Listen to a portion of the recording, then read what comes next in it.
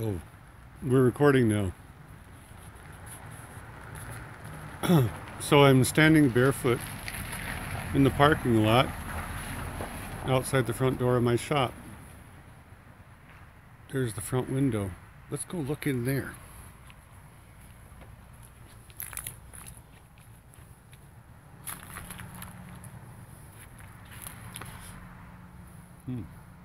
Looks interesting.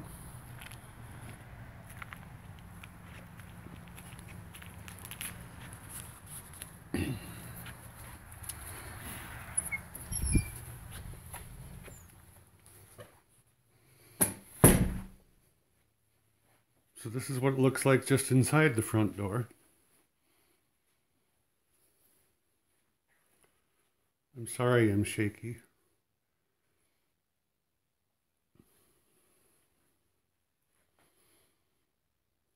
Oh, there's my banner up there. So let's look back this way. I love that chair. I'm going to build a base for it and then put casters on it so we can wheel it around in here. Now the structure over here on this side of the room was what I used for making my booth at the home show last year. And rather than just pack it away, I thought it would be good to put it up here in the front of the shop, just to give a little bit of structure up here and a place to hang windows and whatnot. I call it the corral. And there's my pot to piss in, the commode.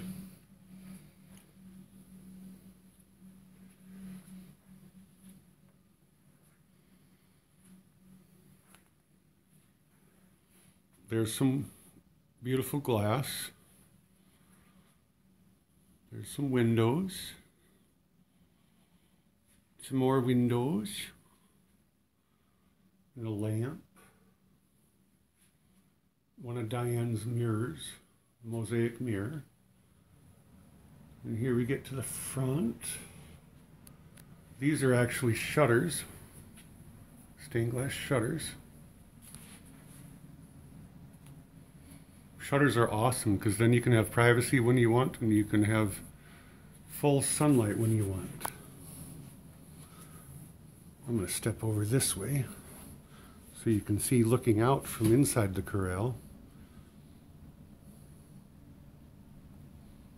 Now some of the windows you see here are student projects.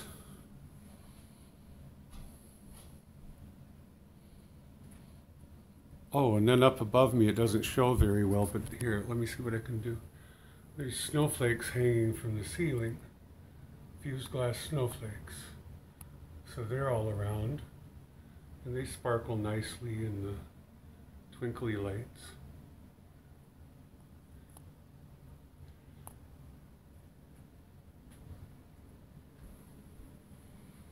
So this is just the front end of the shop. Now we're going to go back here.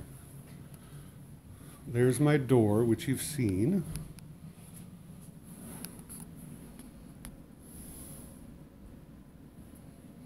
And here's my light table.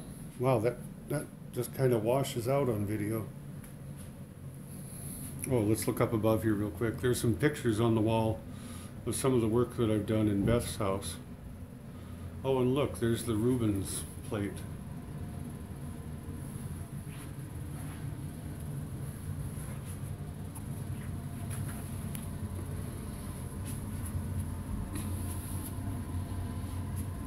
And now we'll turn and we'll look at my light table again. Oh, that's a display. That stand has a bunch of Christmas ornaments on it. Christmas ornaments that Diane and some of my customers made, and they're available for sale. Okay, now let's look back at the light table again. There. So the light table serves a function. That's where I draw patterns and copy patterns, being able to trace from one copy to another. And I also lay out glass here so that I can see how different glasses look with each other. But for the open house, we decided to put painting samples in here.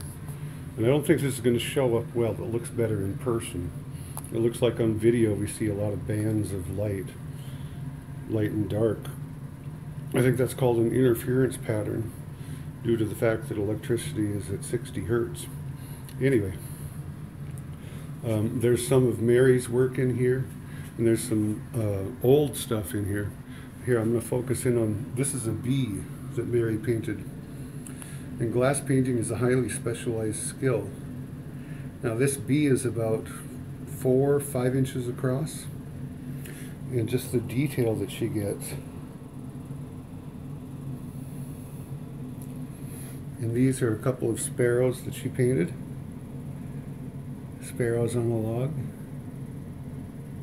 Yeah, this isn't coming across very well in video. And there's a couple of flowers. That's a Gaillardia. And that's iris.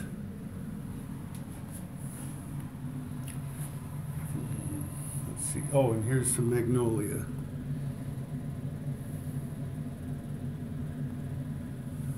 So she's painting exclusively for me.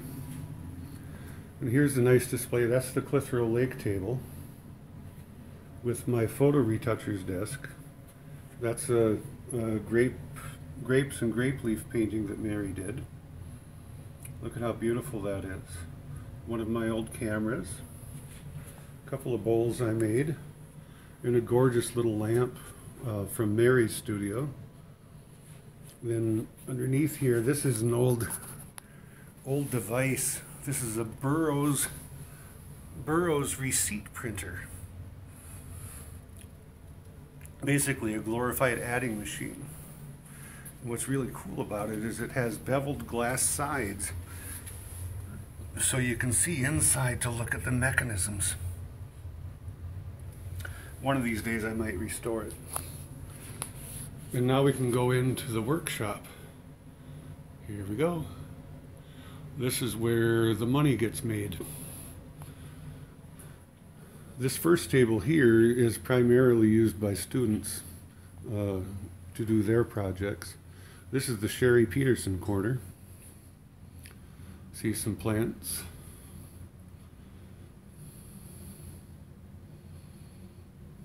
Those are the carts that Jenny had at the rest areas. They're wonderful here for food and coffee carts.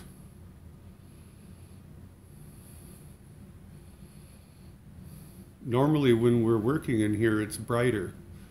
I have the lights down to, what is it? I have 3 of 12 lit up right now. So it can be a lot brighter in here. And then here's my tool wall.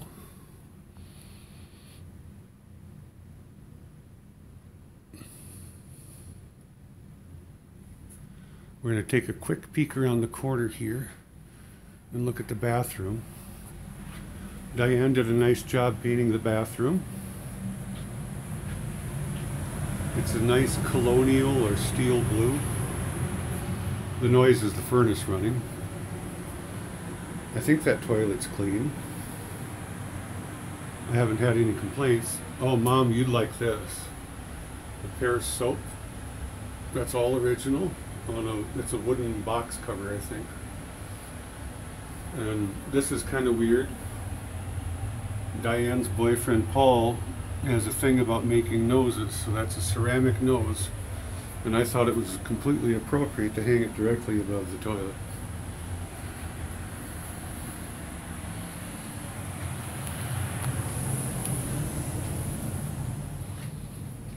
Refrigerator, microwave. Some of my glass. Oh, we had such wonderful food today. Diane made a poblano potato soup you're supposed to add sour cream and cilantro to. That was delicious. I made a zesty black bean chili with bratwurst, green onion bratwurst, black bean chili. And this is a butternut squash soup with Indian spices. This table that the food is on is normally my main work table. but it's simple enough to just cover it with paper and makes for a nice presentation table for food. So here we're on the other side. See, there we are. Let's look back up towards the front of the shop. There's the front of the shop. There's my glass rack. Then here's one of my light tables, one of my smaller light tables with an old window displayed in it. It works nicely to display because it's double layer. So that window is actually inside the table, and then there's clear plate glass on top. So it still functions as a work table. We can still trace patterns on this, but it displays the window so nicely. And these are some kind of fun things. That's a cast glass medallion. And then these, it's hard to get a sense of this on video, but they're like little mountains or little teeth. They're some of the most amazing glass things I've seen. There, I'm trying to give you a sense of the depth there.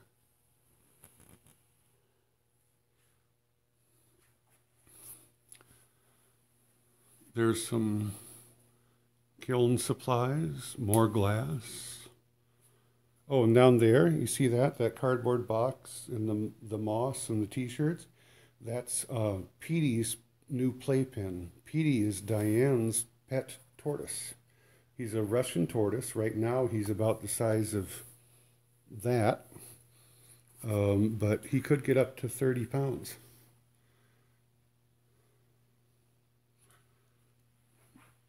Oh, here, we'll go back here. This is my office chair. This is my kiln. Oh, what's that? Tree crat's crazy. My little desk.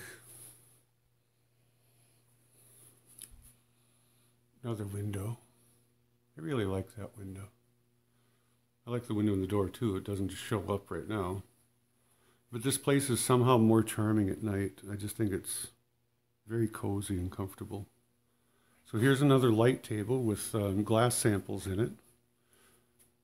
Yeah, that doesn't look anywhere near as good on video as it does in person. So there's glass samples, again, inside the table. And then this stuff is just sitting on top. That's a glass kitty cat from Jenny. And this is the wine table.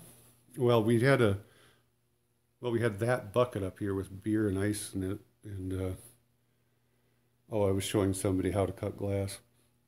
So there's wines up here, some boxed wines. That is my blueberry wine. That was very popular between yesterday and today. That was full. That was 2 gallons worth. The guys upstairs hit it hard last night, and I think they're feeling it because that's like 17% alcohol. This is a wine that I made primarily for cooking. It gets a little overwhelming if you try and drink it, but it's a jalapeno pepper and basil wine, and it really is wonderful for cooking. So these over here, these are not Trucker's Piss bottles. These are water bottles that I filled with that wine because 2 of Diane's sons are chefs and they want to use those for their cooking. Oh, and then I can tell you about, here, let me move that. Chef Jamie, a local talent, I guess. Local celebrity. Not sure how to describe him, but he was here today, and he had a video camera following him. Tell you more about that later. Anyway, 3 cats. Open house. Yeah, Diane didn't get the times right. We were here till midnight last night, and it's what, 7 o'clock now? Anyway, so now this is where I used to have a wall and a door, but October 1st, Diane moved into the back shop, and we tore down the wall. When Mike was here earlier this week, he helped me finish tearing down the wall. That's my fish window. These panels are really cool. They look like they're glass, but they're actually just plastic things that Diane found at some flea market or thrift store. Diane has a really funky eye for things. She just has a really good eye. I mean, look at that table. You probably can't get a sense of it, but the top is shaped like a guitar pick, so it's triangular and it has 3 legs, and look at how robust that is. And that gorgeous little shelf underneath. I just love that thing. And she got it for like $60, $70 at a thrift store. And that's a giant drop leaf table. And everything works. She got this thing for $35 at the St. Vincent de Paul thrift store. And it's taller than normal. It's like a kitchen countertop height rather than a normal dining table height. I love that thing. I hate her. No, I love her dearly. Oh, and the mess here is because she had a little bit of a kids event today during the open house, and kids got to paint some ornaments and make funky things. Yeah, they painted those Christmas balls, and those are some spangly things. I don't know what the hell you call those, but they decorated with those. Kids had a fun time. There's my popcorn maker. There's Diane's little kiln. That's Diane's door. More plants. I like this sign.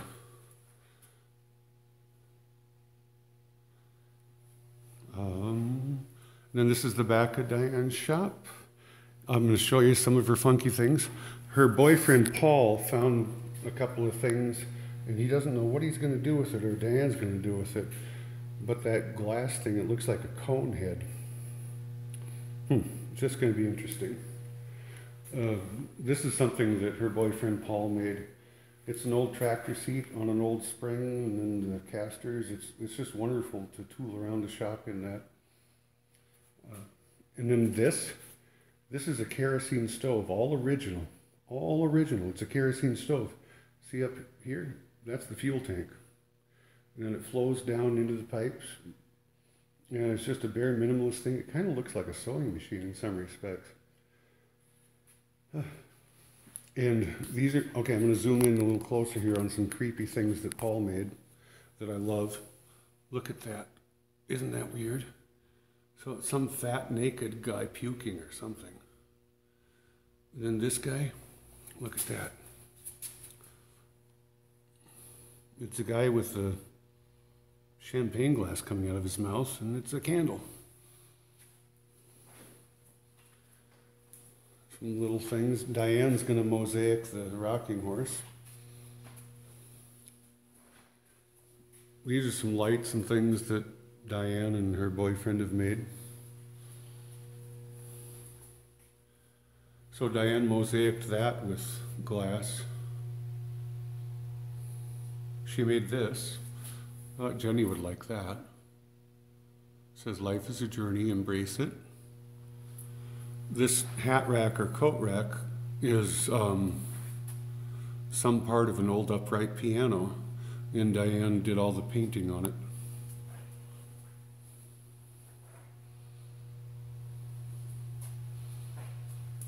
Oh, this I rather like this thing too. I don't know if you can read it very well, but it says art as a metaphor for life. And there's that mirror thing she made. That thing, what's that say? It says, "And they danced by the light of the moon as wood burned into that stick." And then she has beady shit hanging down from it. Oh, there's some of Paul's noses with sunglasses. Just disembodied noses with sunglasses. And another one of his creepy guy candle things.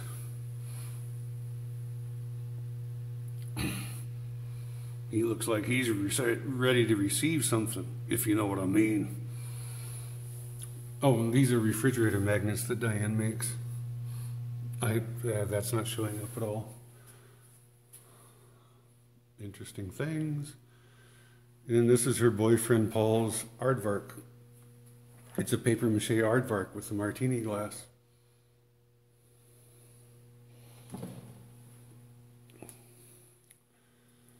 And that's, oh yeah, I got to show you Diane's posts. These are mosaic posts. This one is called the Taj Mahal. And these go for $300 to $500 or more. And they're all intricately mosaicked. You look at that one's $325. And there's a couple of raw posts that she has yet to attack. So, what are you? And then Paul carved this frog out of a stump. So it was a wonderful day. It was a wonderful time. I love my shop.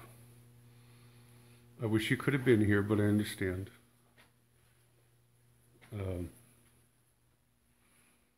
I feel very, very fortunate that I get to come here every day. And people tell me that it's amazing that I was able to do this. See, they'll tell me, Spence, look at everything, look at all that you've done in such a short period of time. There's no way I could have done this without the help of a lot of family and friends.